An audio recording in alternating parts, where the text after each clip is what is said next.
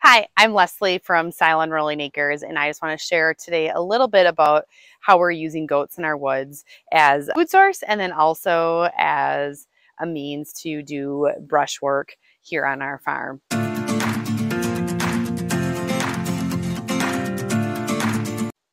So on our farm, we have quite a bit of acreage for pasture, we have permanent pasture, and we have hay ground, and we also have about 100 acres of woods. A chunk of it is an old oak savanna, but it is also very much grown up with overgrown with buckthorn and other invasive species. In some areas, it's really there's so much tree cover that there's not even any underbrush that's really accessible for even wildlife like deer and other animals to really have access to food source as well. So we are in the process, this will be our third year of using our goats in our woods to work on brush work, but also using it as an area where we rotationally graze them. So we're setting up, we set up small paddocks. This is actually the first time we're going to be in this area. This happens to be a more wide open area on our farm within the woods, but we set up paddocks and then we move them every few days. It's a little bit longer period than it is when we're grazing on pasture, but I'm still paying attention to how much forage is available and making sure animals aren't there for too long of time just for their own health as well. So while they're out here, they also have the dogs. We run the electronet fence with a portable energizer. We also have behind me, you'll see a water source that we bring out here, and our extra fence.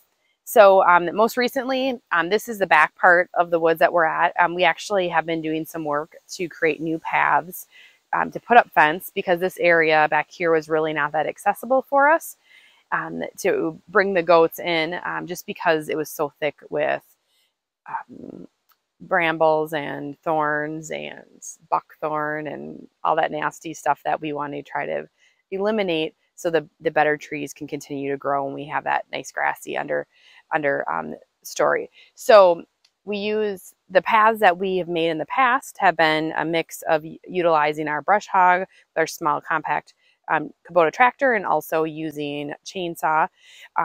This last year we were able to get a new, I call it toy tool for the farm. We got a small bulldozer.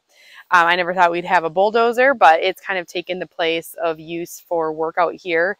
And it's actually served its purpose really well. So instead of having a skid steer, we're using the bulldozer in that capacity. And when we clean our barns where we would have used a skid steer, we use our small compact tractor. So, but the bulldozer has been great now for helping clear the way for those trails because even though the goats will set back the trees and the brush, that brush will still exist. So we still have to do some removal after the fact. So it's been kind of fun to see things progress. So this year, again, like I said, this will be the first time we'll be moving through this area, and then we'll start to progress forward where we've already been at. And the other areas closer to the farmstead where we have our existing pasture, this will be our third season grazing those areas. And you can really start to see a difference in terms of the grass that's starting to come back underneath the tree canopy. And even in the paths that we have mowed to create a nice subdivided area to put that fence up so there's no issues with, we're trying to minimize issues with trees falling. Of course, there's not a lot you can do about that, but minimize damage that way from deer jumping through and just maintenance and ease of putting it up. So that is a little bit about what we're doing here in our woods. But really the goal is to get it back to more of an oak savanna with some other trees in there. So that means we're going to be reducing some of the tree canopy cover. But it's still very much going to be a silvopasture environment, which is a mix of pasture and trees, much like it was kind of pre-1960s when farmers were still grazing their animals as part of their feed plan. And after that point, a lot of animals were taken off the land, and pastures like this, silvopastures, existing oak savannas really started to grow get overgrown. And that's where we're at today with kind of dealing with this mess that's here.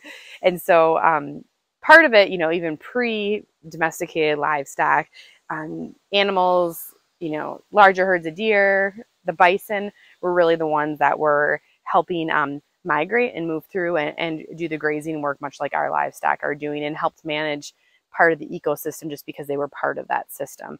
And so we're trying kind of mimicking the work of the bison from long ago in a more controlled manner, but taking those cues in how we can utilize this space, not just for our livestock, but also make it a great habitat for our wildlife that's right here around in and around our farm. So if you have questions about what we're doing, just drop them below and be glad to share a little bit more about what we're doing here on our farm.